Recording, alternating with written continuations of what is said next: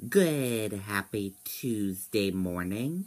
I'm Riley King, and welcome to the Riley King Newscast. Let's get started. First up, signs in Manchester ask drivers to give to charities, not panhandlers. Let's take a listen to this video from WMUR News 9, Jean Mackin.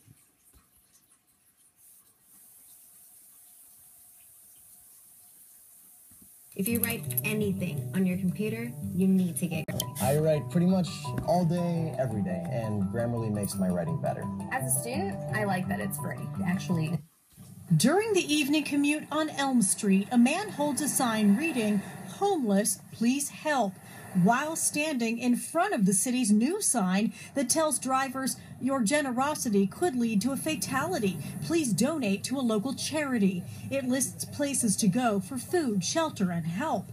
This man won't talk on camera, but tells us not everyone is an addict. Some people just have hard times. Manchester police say they're concerned because between 2015 and June 1st this year, 24 people involved with panhandling overdosed. 6 of them died. The large majority of that population are feeding some sort of addiction or have some underlying mental illness. And to just give them $5 and potentially lead to a fatal overdose, I'm sure that's not what the person who's giving would really want. And the organizations listed on the new signs agree, saying give to them if you really want to help. I think it's a great idea. I hope people listen to it and think of what's behind the sign. Let's get people into organizations that can help them up and out.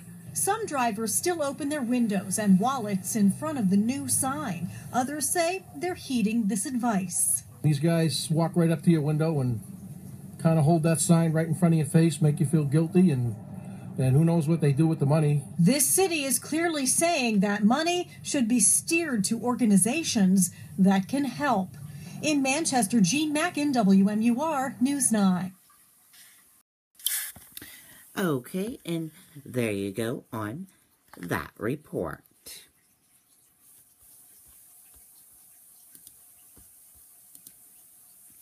High times and hijackings in state office building comes to an end. Let's take a listen to this video from WCVB Mike Bodette. Brunch on the waterfront was never quite like this. Views included. Our new a la carte brunch features traditional classics, our famous waterfront Benedict bar, and of course, cocktails. Mark your Sundays and join us in Meow. One is putting the high into the headquarters of the high occupancy vehicle zipper lane near the Braintree Split. What appears to be a marijuana plant sitting in the window of this Massachusetts Department of Transportation building in the middle of the Southeast Expressway. A few days later, someone emailed 5 Investigates this picture of the plant, complete with a state police sticker and a note reading, "I would seriously consider taking that plant out of a state building if you like your state job. Love, the state police." Recreational marijuana is legal in Massachusetts, and people are allowed to grow pot in their homes. But it's not legal to grow it in a state building. State police say MassDOT notified them about a possible plant here last week, but a search of the building didn't turn up anything. In a statement, state police tell 5 Investigates, "We are looking into whether someone from the state police knew of the plant's existence prior to DOT's notification to Troop H. We are cognizant, however, that the note and a sticker seen in the photo provided to WCVB are most likely a poor attempt at humor perpetrated by someone outside of the MSP. MassDOT is also doing its own investigation, and it's no longer a laughing matter for 2 employees. A spokesperson telling us tonight that those 2 employees have been placed on unpaid administrative leave pending the outcome of the investigation. Mike Bodette, 5 Investigates. All right. Okay, and there you go on that report.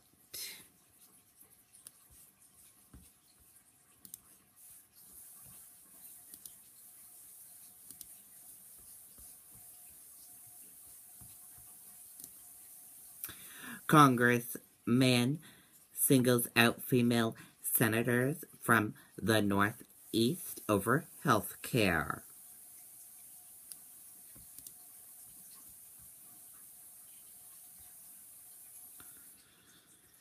A Texas Republican congressman says it's absolutely repugnant that the GOP-led Senate hasn't acted on repealing health care law, and he singled out some female senators from the Northeast.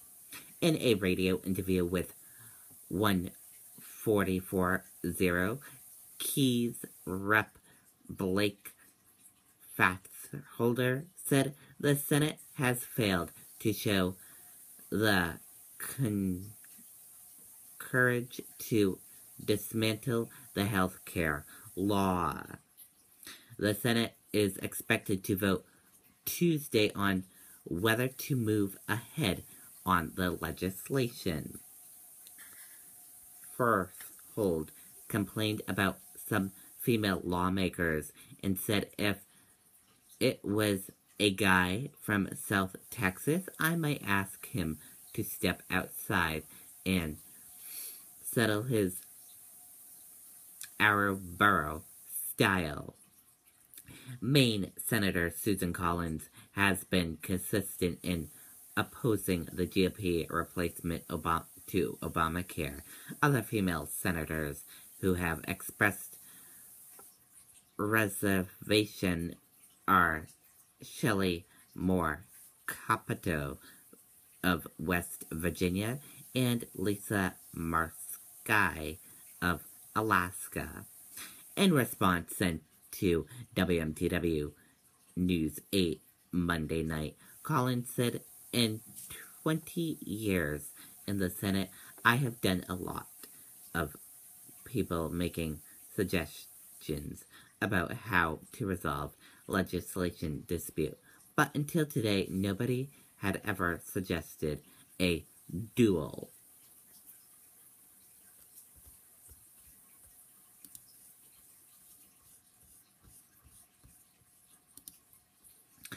Alphabet stocks drop to concerns that revenue growth is going to cost more.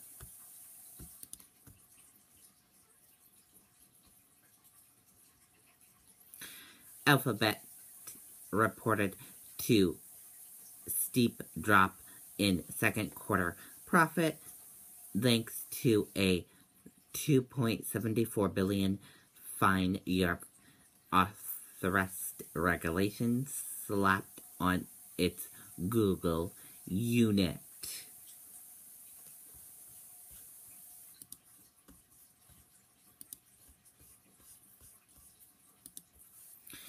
John McCain set for Senate return on Tuesday following cancer diagnosis. Let's take a listen to this video from ABC News.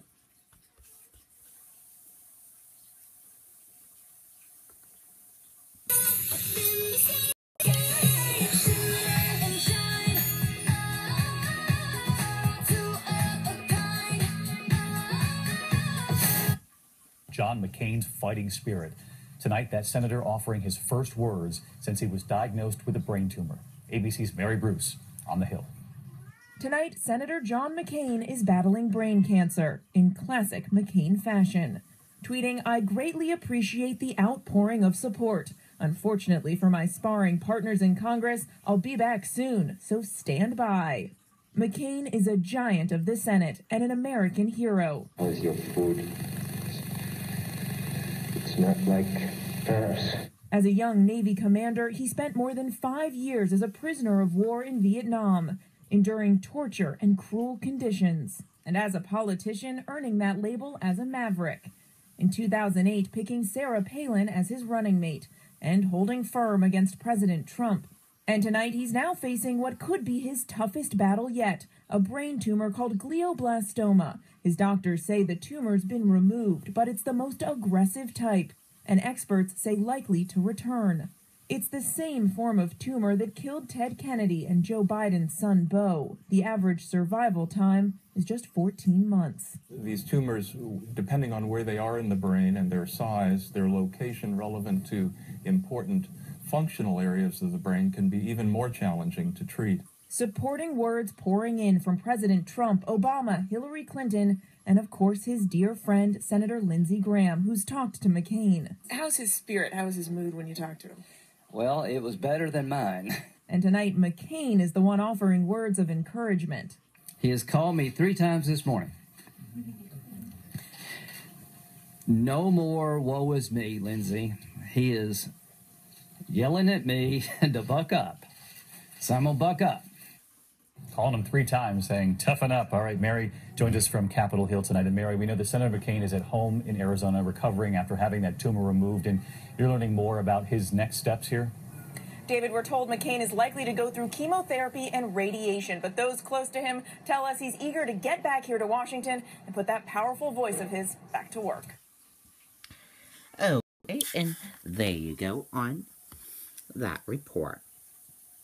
And that does it for the Riley King Newscast right here on the Riley King Network. I hope you all have a great rest of your Tuesday and see you back here later on today. Goodbye, everyone.